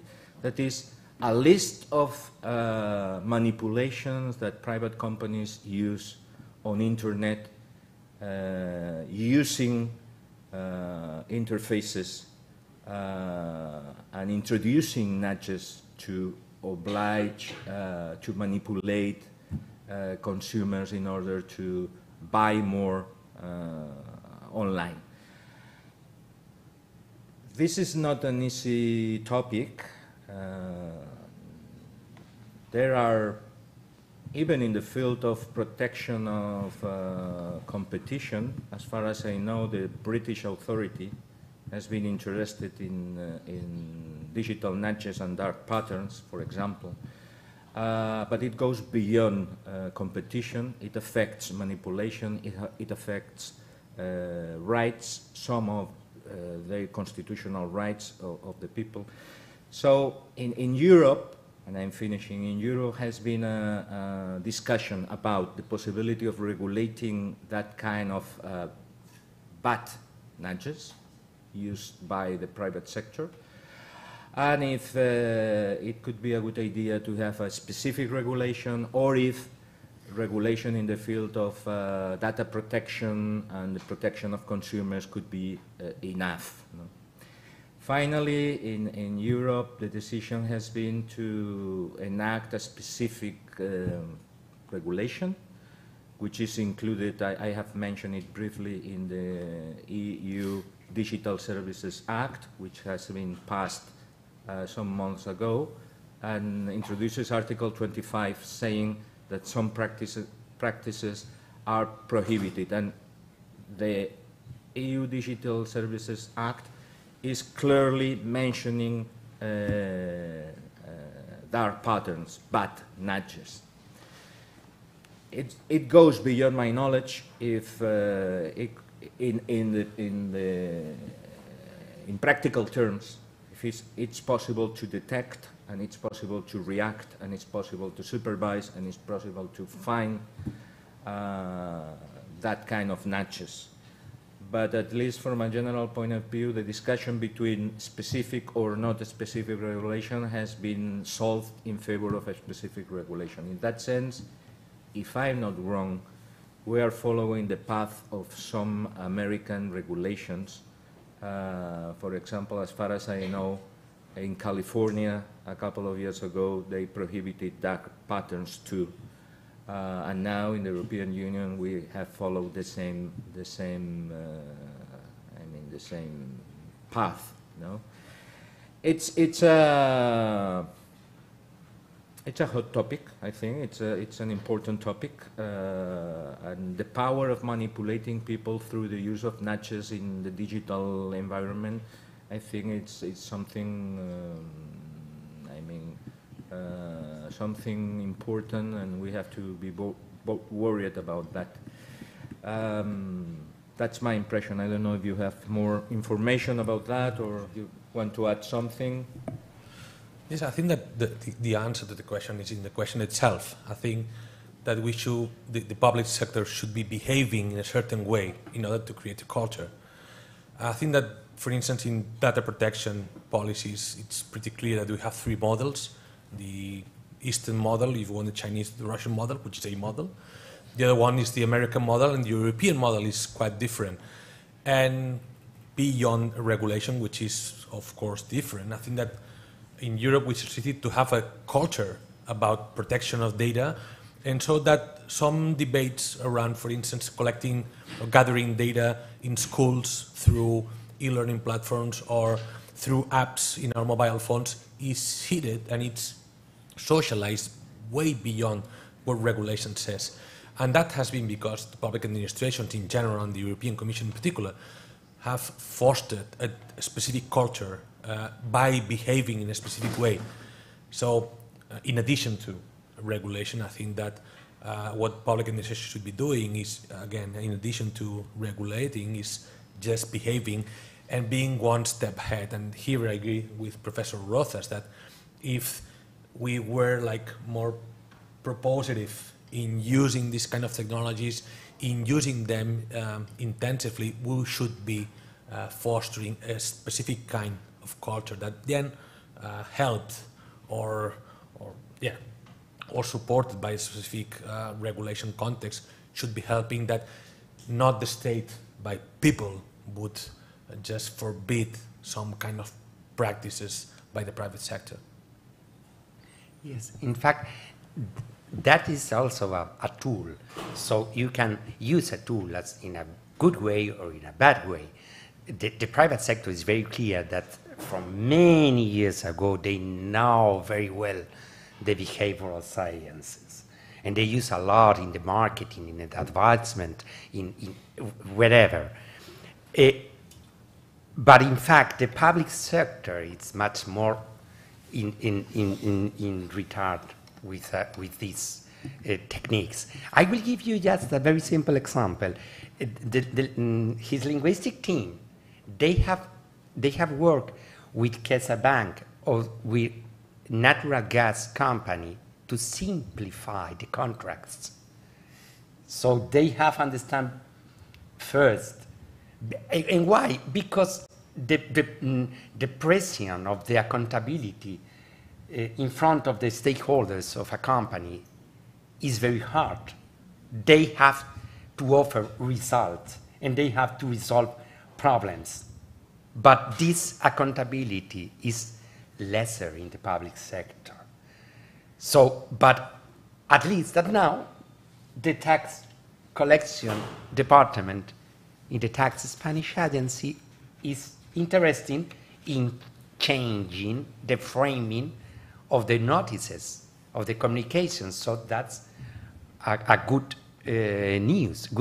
So it's not fast, but step by step, they are learning that what the private sector knew from many years ago.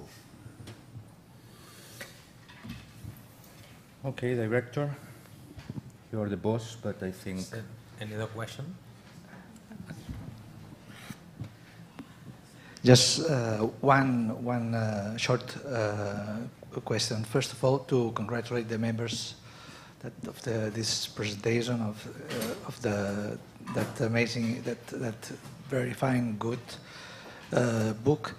I would add on a reference, considering the last question regarding the competence in the private law,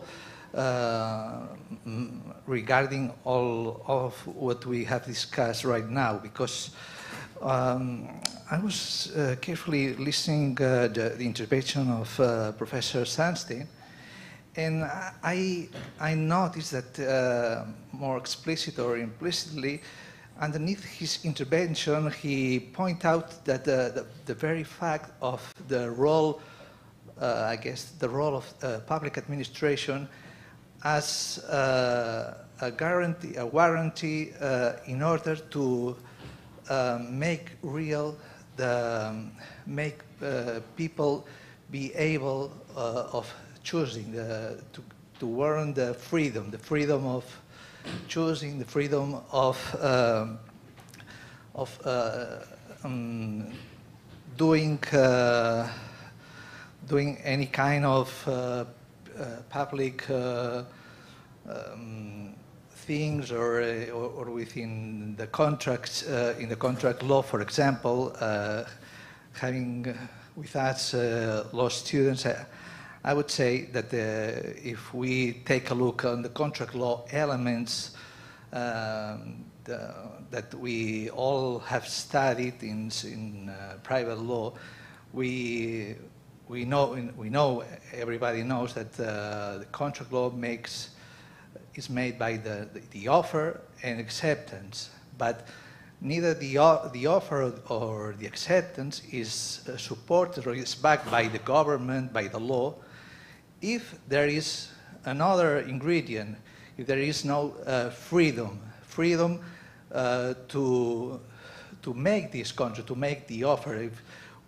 In freedom, and what is underneath freedom is the knowledge, the elements that makes us free to make a contract. So I think, if, as far as freedom is an essential concept within the private law, and matching with the remarks of Professor Sunstein, being an American law professor, I think it's very important that the message he put on the table of the role of administration, guaranteeing the role of freedom within the citizenship everywhere, because as it was said many years ago,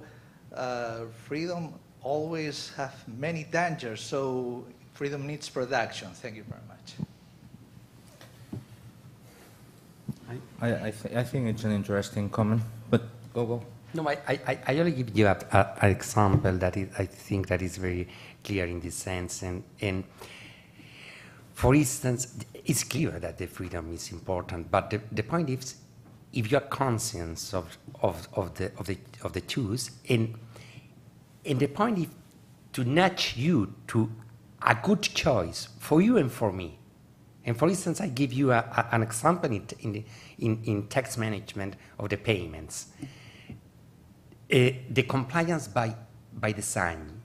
They call this procedure the compliance by design. Is grounded on the default. So the first time you are paying the tax through a bank, the default choose is that the next tax period you will pay by debit in the bank. So that's better for you and for me, because you will have less work and you will pay at time. So that's the compliance by design. Are you free to check the point, or to uncheck? But by default is checking. So that's the way that you respect the freedom to uncheck, but by default you check. That's the way with the organs. So, but I think that it's just a nudge, perhaps something more than a nudge, but respecting to freedom. Yeah, I think that the comment is interesting in the sense that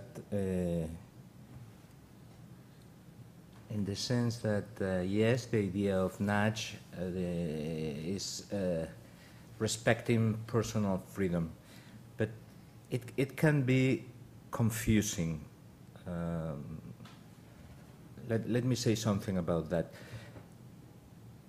Obviously, in a democratic state, personal freedom is something important, but the protection of general interest must need some prohibitions and limitations. That's clear. That's clear. One of the 16 criticisms that we consider in the book is precisely that the idea of behavioral insights and nudging tries to replace to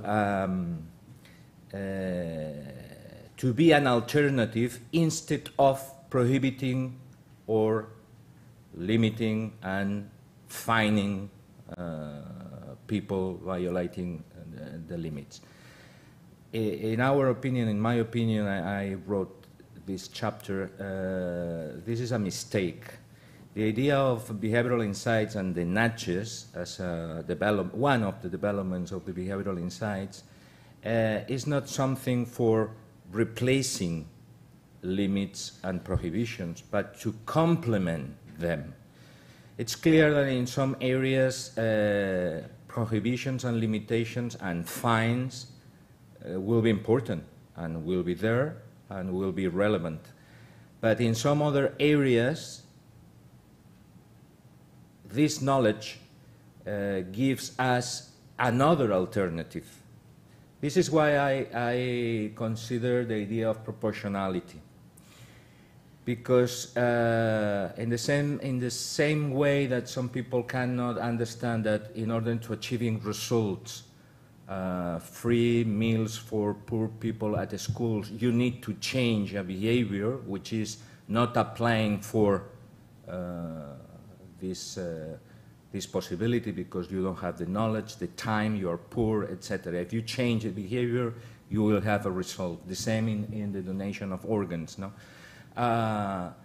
In the same way that some people don't understand this, I think that some people don't understand that there is an alternative to prohibit, limit, and fine, command and control, and this alternative is less intrusive, less aggressive for the rights of people, and this alternative is based on behavioral insights.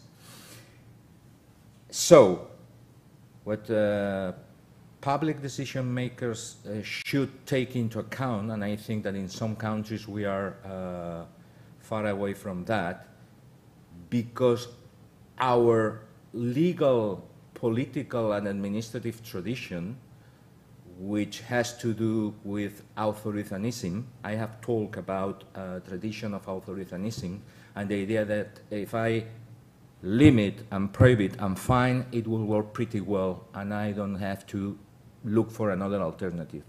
But the principle of proportionality is saying us that it's necessary to consider different alternatives, at least one in each intervention. And we have to choose the less burdensome, the less aggressive alternative for the personal freedom and for the rights of the people, if the less aggressive alternative allows the public decision makers to get the general interest. So I think that this is an important point and we should think twice. And I think that in some countries this is not the way that our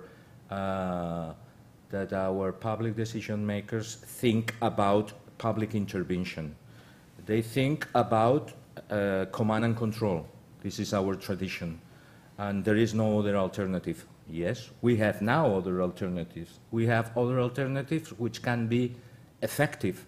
So it means that to say it in a plain English, following the recommendations of our friends, in the future it's not impossible to think about a public decision which will be declared void and null because will break the principle of proportionality, because the decision has used a prohibition and a limitation instead of using other measures less aggressive that can be proved effective too.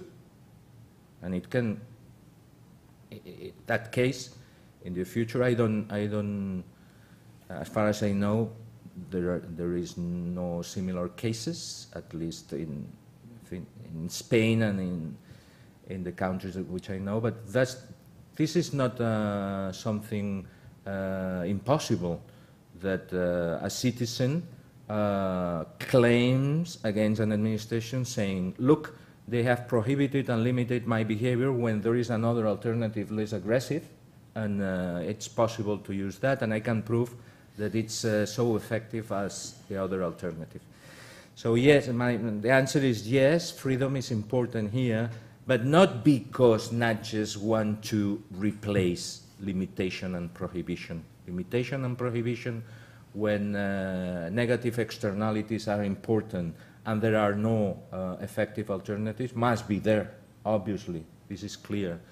But the range of options is now wider and more interesting, because we have new tools, and tools which has passed tests in labs and in the real life in some countries, saying that they are effective, promoting vaccination, collecting taxes, avoiding waste. I mean, so there's something that the public manager should take into account, because it's good, but because the legal system is saying something about freedom and proportionality too.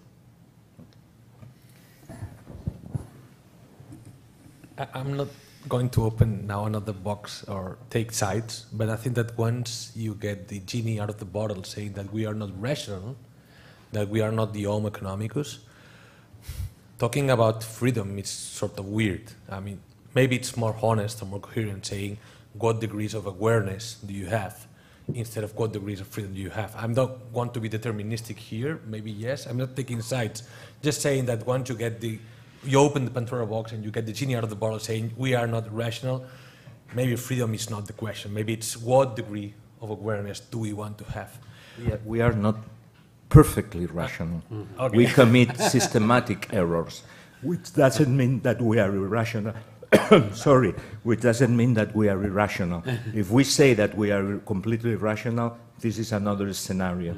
I'd say I was not taking sides, just stating that someone took the genie out of the bottle. If I may, let's be aware that we have to make dinner for our children, some of you grandchildren maybe, and that we've been here like 2.5 hours instead of 1 hour, which is, I think, good news. We had a very good debate. And if there are no more questions or one last question, I would just call the session off. And of course, we can gather again here to speak about freedom and awareness and whether, what degree we are rational or not, and law makes some sense or not. Yeah, thank you. Thank you very much, everyone.